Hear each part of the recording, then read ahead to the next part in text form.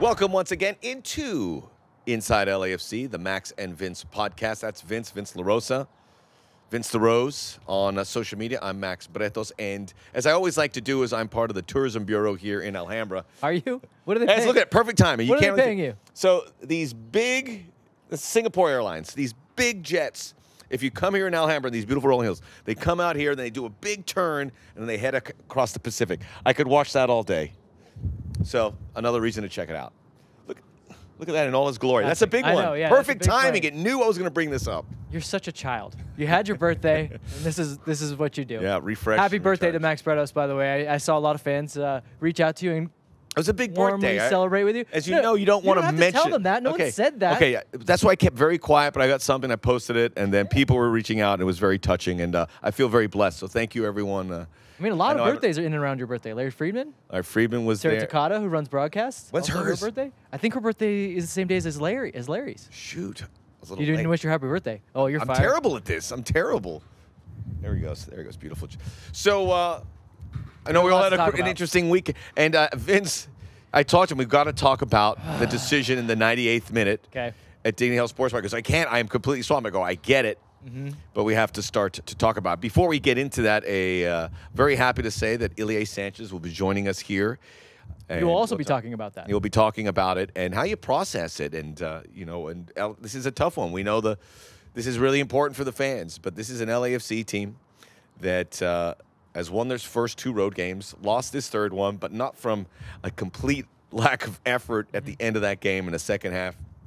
Where once again, full throttle. Substitutions coming in, making an impact. It was pretty. It was very cool to see that. It was great to be part of that game overall, and it's disappointing. But I mean, when you look at layers of disappointing, it got shifted a little bit because some of the decisions that were made, which we'll get into it. But this is something where I felt only pride of saying I can't believe this is my club and the way they fought for that result. Yeah, I left and I took a second to process it and really kind of put it all together and try to leave out kind of the refereeing decision, but just try to make whole of what I saw.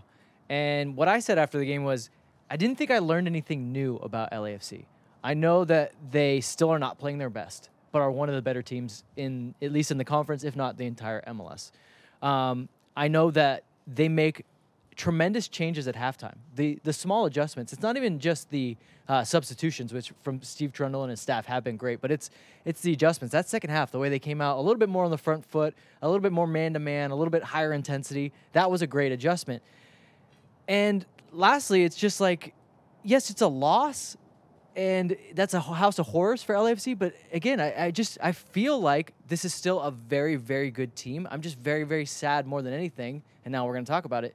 Just the decision, just to celebrate.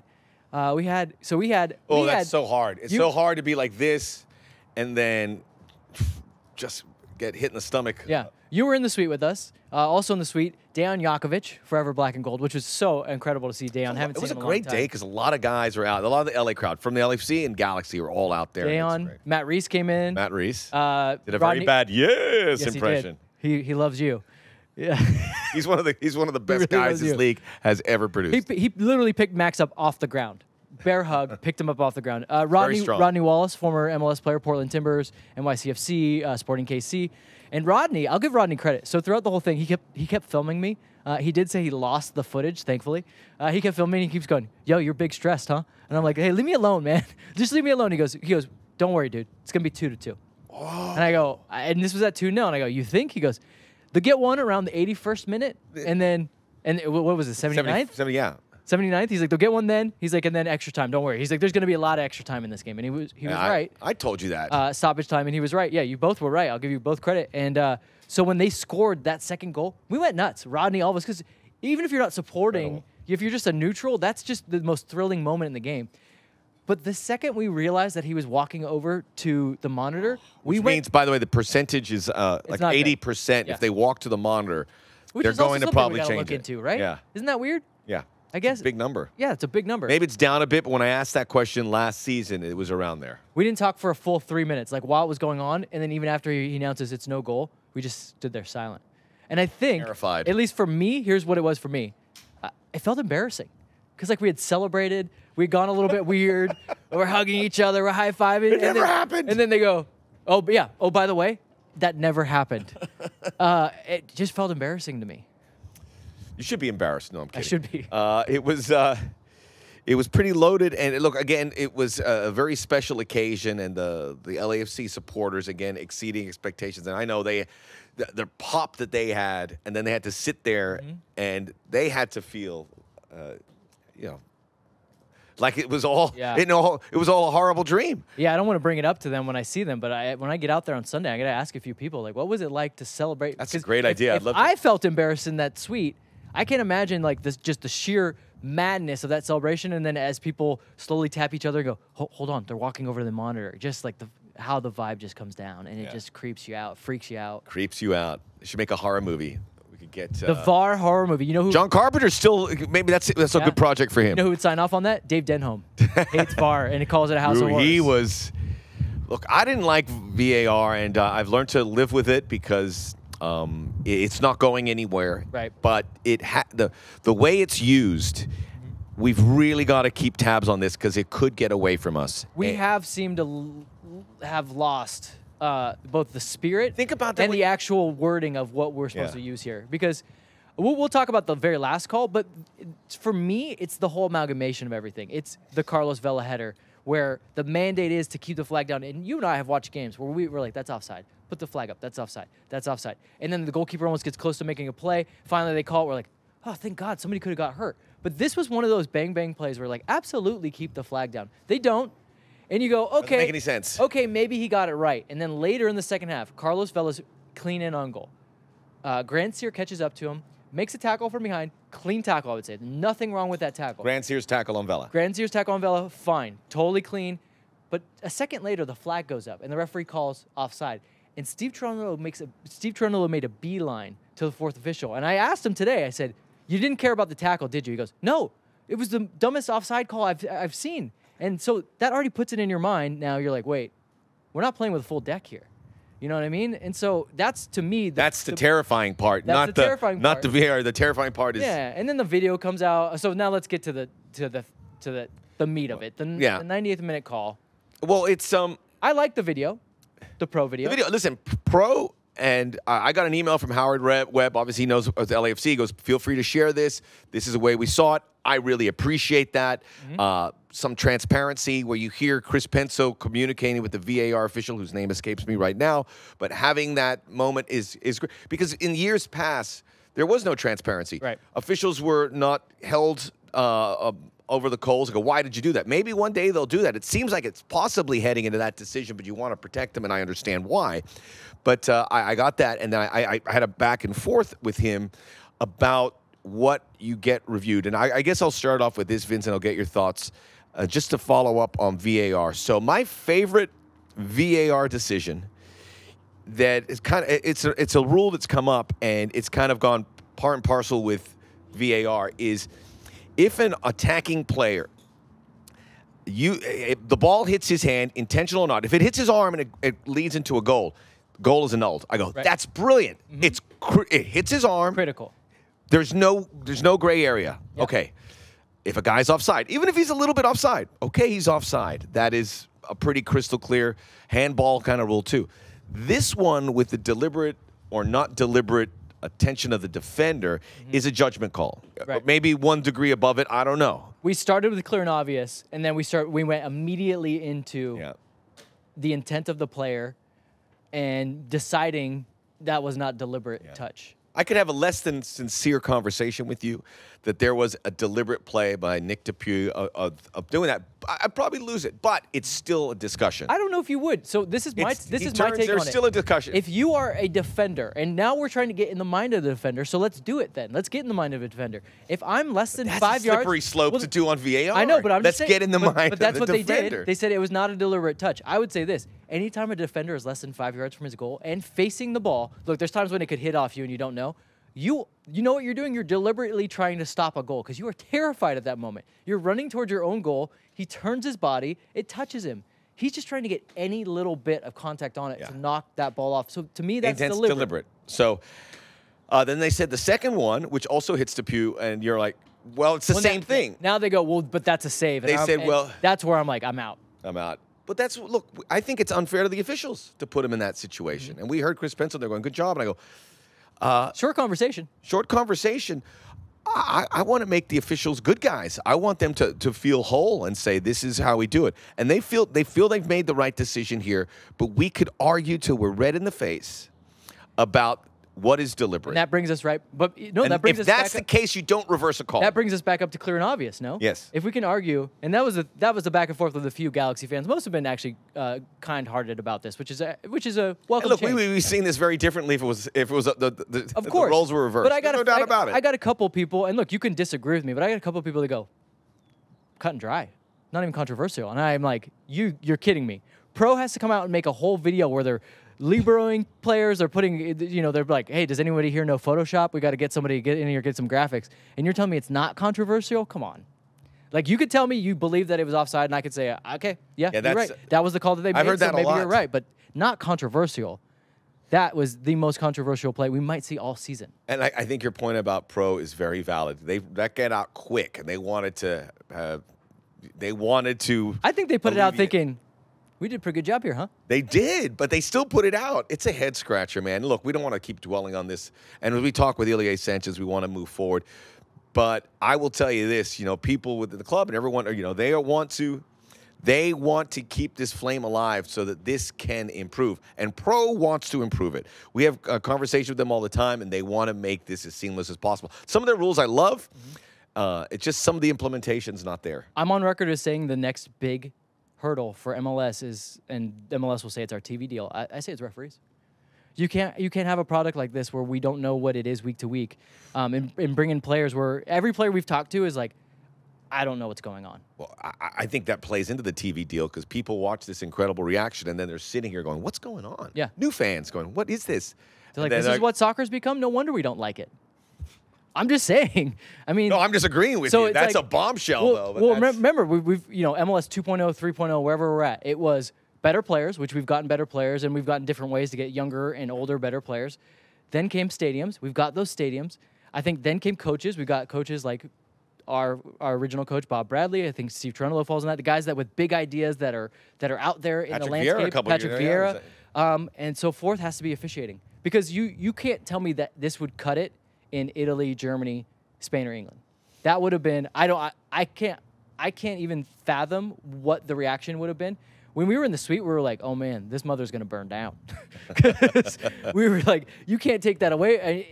Is it too naive to say, get rid of the deliberate, not deliberate? I would think, I'd want to kick it to the lowest common denominator and just say, if it hits a defender, the ball is live and the player's not offside. Again, or is that too simplistic? If you're within the 6-yard box and you're facing the ball, then you're trying to deliberately stop the ball. Yeah. Right? I mean, should we get off the referees and talk about like how the game actually played out now for people? Sure. Do people want to hear about any of the tactical stuff or anything like that, or is it still just it's all referees all the time? It's tricky. It's tricky, but it was. I will just repeat again. I was impressed in a lot of categories. We talked to a lot of these players. This was really important to them. I wanted to find a way to temper expectations because winning 3 straight road games, especially in a big rivalry game, is hard to do anywhere. This team, again, Steve Cherundolo and the substitutions, Tajuri Shradi, we also know he's going to bring in Chicho. Tajuri Shradi came in and made him look good again. Yeah. Latif Blessing took came a minute in. to get up to it. Latif was great, phenomenal. Like I said, the slight adjustments, I thought that in the second half he asked his midfield to go a little more man-to-man, not be so passive. And when they were getting after them, they were turning the ball over more, which was helping Tajuri Shradi get out in transition. Yeah, I mean, I watched. Look, you know what I was thinking? Remember, everyone. Chicho scored a goal off the bench. Chicho scored a goal, and he showed that he could play as a true number 9, just kind of be a little bit of a battering ram, which was good. Carlos, there was a couple people after this game said, I think Carlos was disinterested. He had 5 shot creating actions, which was the most on either team. Obviously, probably should have had a goal. He creates Chicho's goal for sure. He's also in on this goal that So I don't know. I think about the whole game, and obviously you can't give up these goals, but there's so many moments I go, man, LAFC were really good here. Yeah. This was, you could put it in, throw the results out, which is impossible to do, but this is one of their best performances, 0 to 90. And the ability to put the pedal to the metal a little bit and still not give up goals. Because I was just about to say, what's the latest goal we've given up in a game? Yeah. Because remember, that used to be our MO. That was the thing. Like 80th minute later, everyone's like hiding under the table wondering what's going to happen. But I don't think have we even given up a goal in the second half? Stats. I don't think we have. Because the Not Orlando. Vancouver No. goal, Vancouver, no. Orlando, And Galaxy not here. didn't. We haven't given up a goal in the second half. Stats La Rosa coming through. We haven't. There you That go. was a big issue. Kellen Acosta, our man of the match, right? You Yeah. said it. I agree think with you. Either Carlos or him. But it was that's a big step up for him because he still was finding his way here. He had to play a couple Cheeky different started hitting positions. some good crosses later in the game. It's very promising. And when you add it, Franco Escobar's back, should be ready to get some minutes. Yep. Eddie Segura is looking better and better all the time. And then whatever happens this summer is nothing. But this is still something that the result, I know, it's hard to overcome. And this is this wasn't because LAFC didn't deserve it. They did. Yeah, listen to Ilie. Everything that he has to say in this second half of our podcast is phenomenal about the way the team set up, their game model. And he said, I don't know if we deserved all 3 points, but we definitely didn't deserve to lose. And I generally hate that phrase, but it literally they were tied at one point. So because you hate the phrase because you hear it so often in this sport. Yes. It's like soccer and justice are complete strangers. But it just that's the that seems to be the MO when we play the Galaxy. They create just a couple chances. They only had 2 shots on target, both go in. We create That's an MO from a countless season ago that you want to Well, so shed. on the I think it was on the Expansion Mansion show, which is our MLS show that we do on 110 Football. It's 4 p.m. on Mondays on YouTube. There you go. I asked Mariano Trujillo, I said, if you just flipped Chicharito and Carlos Vela, which team's better? And he goes, ooh, that's a really good question. And with the way that they're creating so many chances, he's like, if you have Chicharito on the end of those chances, that team's lights out. Not saying I want that, because I like Carlos Vela's game. Chicharito is more of a... Can we have both? On the end? Yeah, can we have both? I mean, Chicharito is all coming up, and it is the worst for Tata Martino because now everyone's going, Chicharito, national team. And we know Carlos Vela is pretty dug his heels, and he's like, even though he would be a very valid addition to a team that needs a little kick in the trousers, I think, offensively at least. But the Chicharito things come up because the result, he's been great. And he only needs 1 to 2 chances. He doesn't need 1 or to finish. chances, but that's all it is. You got to That's what's understand the interesting player. about him, yeah. There was that one second half where he just ran. Remember, he's like, Yeah. full bore to get on the end of it. It was scary. How about the one where they he handled it? where he looked up and he was like, I don't want to run, so I'm going to just kick it towards Maxime Crepeau, and Crepeau's like, come on, guy. I think Jordan Harvey's making me wish doing I need runs. to get a workout in. I was gonna work out here on our Tuesday going when we hard. tape it. I think we can put it on there because we've talked so much about it, and I think it's healthy for everyone to push forward. We have to push forward. We have to push forward. Whether First you want place, to or not. We're playing a game on First Sunday. place club You're still back at first home. place. You're gonna get some home games here because remember you just got a couple Yep. away. And some Open Cup. really exciting ones. Open Cup. A Philadelphia game, which is the best in the league. That could be the top 2 teams. That's a huge occasion. That's the first week of March. Let's talk about Open Cup really quickly because I know a lot of people are still maybe not 100% played in 2 clear years. what it is. So we haven't played in 2 years. We had that run into the semifinal in our inaugural year. Yes. And this is a chance to Quarterfinal- get a trophy. quarterfinals the year the after. year where the Timbers got us. So now they're back, and you come in at the 3rd round. There's 64 teams. So if you win 5, you get a trophy. And you get a ticket to the CONCACAF Champions League, which I know that's so important because we had such a blast the last time we were in there in 2020, almost won it. So Open Cup, home game, Orange County SC, and there's a connection there because it used to be in the farm. Yeah. It used to be in the farm, little baseball. But it's check out LAFC.com for tickets. It's a fun day out, middle of the week. If you can't come in some of the weekends, this could be the beginning. And you get started. You're supposed to beat Orange County. You get to the 4th round. You might get a good draw. And then lo and behold, we're Bank of California Stadium. We don't know exactly how they're going to do it, but a lot of times for these early Open Cup rounds, you buy a ticket and it's GA. So if you get there, you can be as close to the field as you can get to your seat. So that's kind of cool. And Orange County... It's like the FA Cup for MLS. Yeah, and Orange County is the USL champions. So it's an interesting storyline. And then if you win this game, like you said, it's only 5 to win a trophy, but you win this game, you come up against the winner of San Diego and the Galaxy. That would be fantastic. Yes, it would. That would be exciting. So get into the U.S. Open Cup. Remember, it was gone for 2 years, and now it's back. And this is a great chance for some young players that a lot of you have been asking. What about just the depth in general? Not just the even just depth the young in general? players. I mean, they're going to play to win. This is going to be important. That is the outlook from the club. They want to win trophies, but there could be some opportunities for Tony Leone or Christian Torres or some other guys to Danny Masovsky or guys who John have been McCarthy. jumping off the bench to come in. This is where the depth's going to be tested in multiple competitions. So check out that Open Cup. Now, Sunday, early kickoff. I know people... Easter Sunday. Easter Sunday, so we got to come in there. Sporting Kansas City, historically a very good team. The former team of Ilie Sanchez, so we'll talk about that. But they're really laboring. However, they get over here and get a win, they're right back into the mix of it. That's how the West does. They came off a result where they were in front of Nashville and ended up losing it. Health has been an issue, but they had Russell and Shallowy and Kyrie Stevenson in the attack good enough. Haven't scored a lot of goals this season. Kyrie Shelton. What did I say? Stevenson. Kyrie Shelton, sorry. Kyrie Stevenson does children's books. I don't know. There was a Kyrie Stevenson. They did. You know what? They probably should have reloaded a little more. I feel like this might be one of their years shorthanded where with they should have Polito, reloaded. who was But unable to play. you just named 3 quality players off the top, and they're desperate for points. So you can't look past them. But yeah, they're struggling a little bit. And they're very well coached. This is a team that's gonna. It's an elite club in the West, although the standings don't show it. But you got to take advantage of your home games. Yeah, and I would say that if you can get out quick and get out early, maybe get a lead and add to it, maybe a 2-0 lead. It's not that they'll completely wither, but I think with the way their season is going, if it's the 60th minute and you're up 2-0, they might just kind of pack it in a little bit. I'm just saying, teams do that. And LAFC got to protect the house. That's why you win the road games. So you can come back here and you can show off in front of the home fans. And we'll get to this Ilie Sanchez interview. And again, that is honestly one of my favorite dates on the calendar as I go back to the Galaxy again, which I promised I didn't. Just because the anticipation of the supporters filling up that corner and knowing this is an LA event, all eyes, and it brings out the best of the Galaxy supporters and their club because they know it's the importance. Every year we tick off another one of those is very special because this match gets closer to being the biggest one here.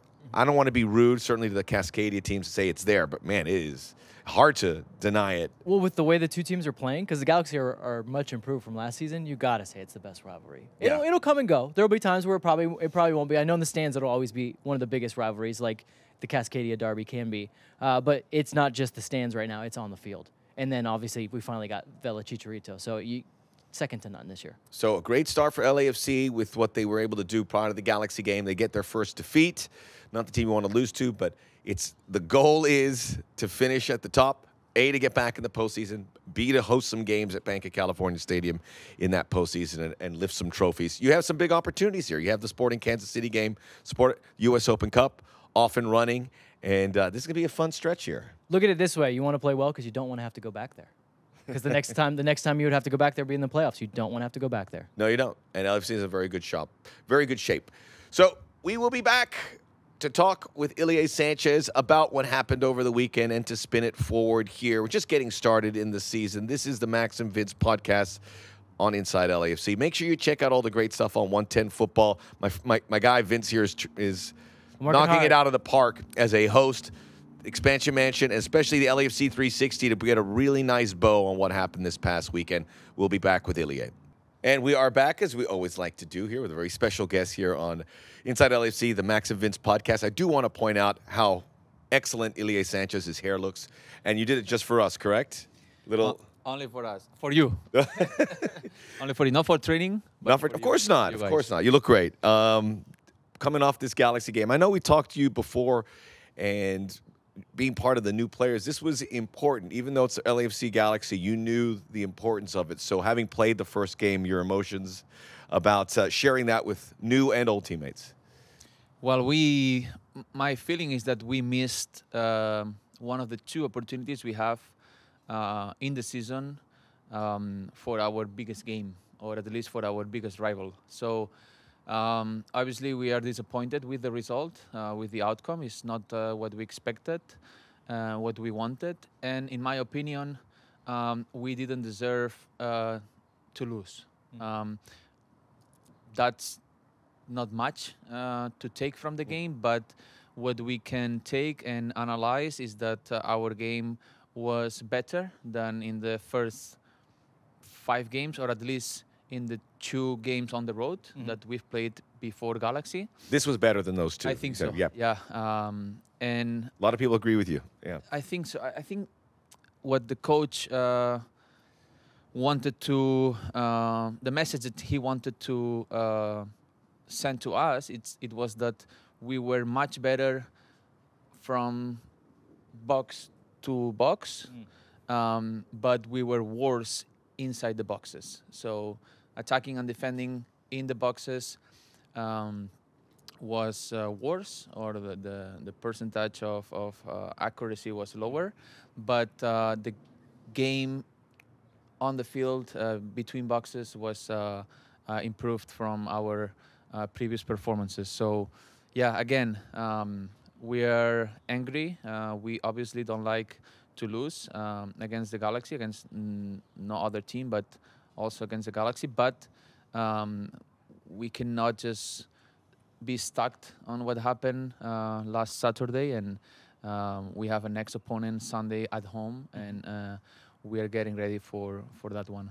So a train of thought that's kind of swirling around, and I don't know where I stand on it now, because when I look back, I'm not sure, and I'll tell you why, is that you guys have started slow in a couple games since Colorado, but then I look at that Galaxy game, and you guys actually had 5 shots each in the half. They score their 2, but if Carlos's doesn't get called offside, and he hits that one, he nails the one that hits the post, it's 2-2. So within the group, do you guys feel like you've started slow in a couple games, or is that just a perception because of the way the finishing has gone? No, and we had 2 clear chances, or at least 2 clear opportunities in the first 2 minutes of Galaxy game. I think that what our approach to the game was the right one. We were not low, but we were not too high. We were just focused on what we had to do, and unfortunately, we were punished in their first 2 chances, and that was a lot. I think that any other team would have just dropped their arms and stop running or getting crazy about chasing the result, but we were mature enough to keep trying with our weapons, and I think that it almost worked. So I agree with you, or with this sense about the team started slow a couple games. I don't think it was the case last Saturday, but I agree that they were better finishing their actions, and that's why they got the result. The end of that game, to go from the height to tie and work so hard to score a goal, to go. And I know before we started recording, you said mentally I've recovered. How do you recover from, I mean, not just the low, but the high, and that very quick transition in this new world of VAR? And we saw Mamadou fall on the ground looking and everyone holding on. That's quite a lot to absorb. It's a lot, because it was a call where you can call pretty much anything from offside. That's what happened with the VAR revision, to not offside. That was the initial call from the lineman and the referee on the field. From a second potential offside on Latif, or not an offside on Latif because the defender deflects. It's a lot. And it creates a new play.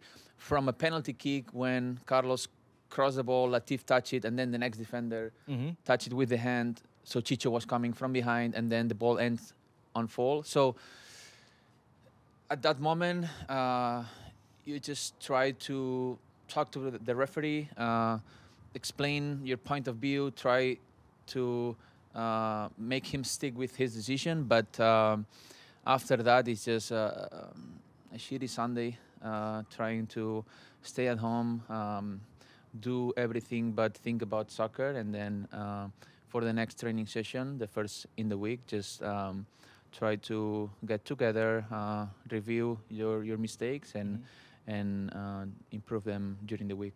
I mean, the last time we got to talk to you, we got the chance to talk to you after a win and after a Team of the Week performance, and we asked you, how do you break down games after that?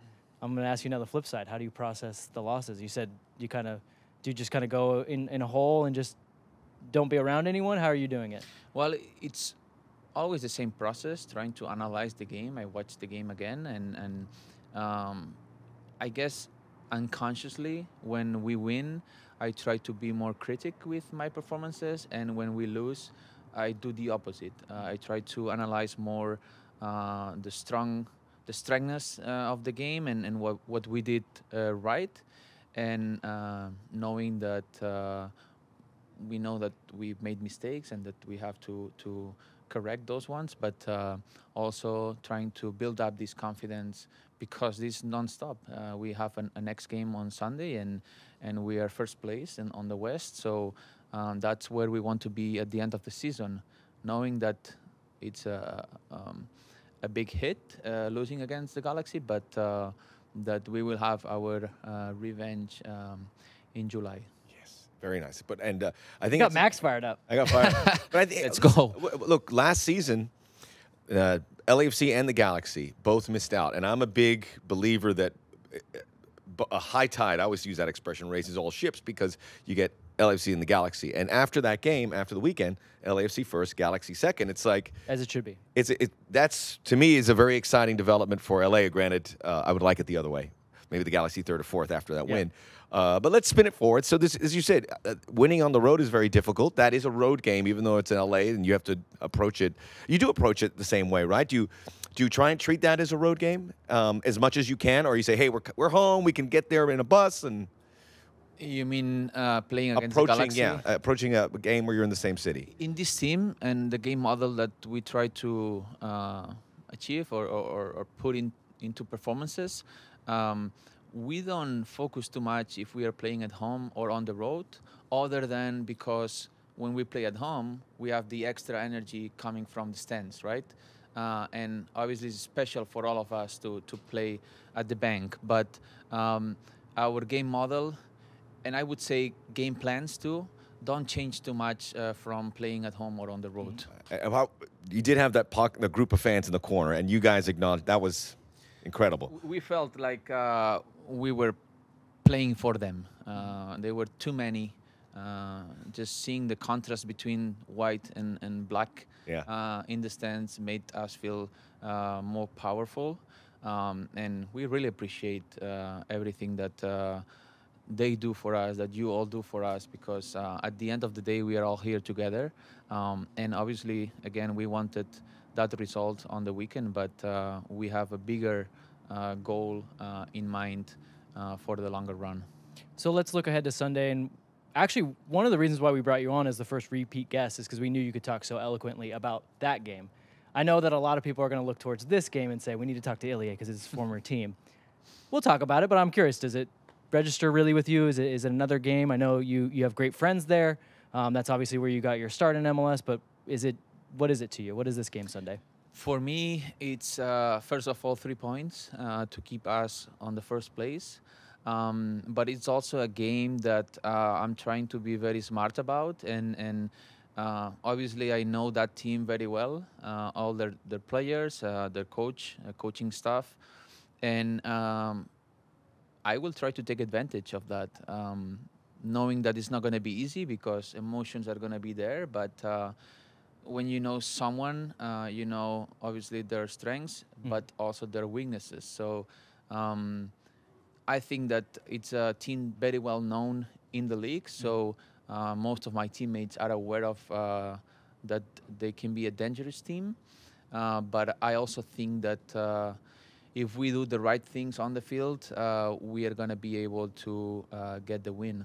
But that's even helped you in previous games, because I remember, I think was it Maxime that said with Vancouver. Kellen helped with and Marc Colorado, Dos Santos. and Maxime and Marc Dos Santos both laid it out to you guys, hey guys, this is kind of what they're going to do. So I think what you're saying is you want to pass along that same kind of knowledge to the rest of your teammates. I want to be just ready. We want to be aware to not have a slow start, because we know that they come with the need of points and getting results. And what could be better than having not getting the results and playing the first place? You want to turn, it's like a turning point for any team to come play us, LAFC, and knowing that a good result for them could boost them up for the rest of the season. The coaching staff, scouting people probably have the report ready for when we have to review it as a team. But yeah, anything I can help with, happy to do that. And probably in training, when you see a defender, hey, this sporting player, this is the kind of thing he does, you got to keep an eye on. Those kind of things would happen this week. Yeah, I mean, we try to put in training some of the ideas that we expect from the opponent on the weekends. But again, we are a team that should focus on our own performances, especially with the ball. It won't change that much from one opponent to the other because no matter how good you are as a team, you always will have weaknesses.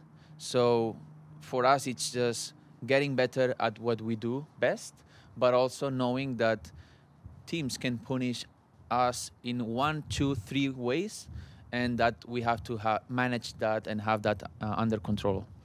Fantastic. Ilie, as always. He's going to take our job. He's just going to do this podcast by himself. And it was great. Look, I know that the result's not what you wanted, but to be Don't part say of that because we'll get you here every week. Yeah, we will. Don't say that. Especially you said something earlier this season because I'll talk after a win or a loss, and hopefully we don't have too many losses. But this is very valuable to us because we can get into that process, right, of doing it. So it was very special to be part of that game, to see you guys, because I saw the supporters in you, and then it made you feel like, as you said, we're all in this together. Mm-hmm. So a very special afternoon. Let me say something. For me, as you mentioned at the beginning, as a newcomer in this team, I didn't want to leave Galaxy Stadium with anything but a win. To start that record against them, it would have been special to me, but I'm sorry to say this because some of the fans probably are still thinking about that result, at least until we get the next win. But for us, it has to be something that we put in the past, we put behind, and that we focus on our training sessions every day to be able to get that win for them, to be able to forget. And with that, we put it behind us. There you go. Now we move forward and look to remain in first place, which is it's the best place to be. So we thank Ilie Sanchez. Make sure all of you check out the podcast, Inside LAFC, Max and Vince podcast. Check out some of the old ones in our library to catch up with all the latest and greatest.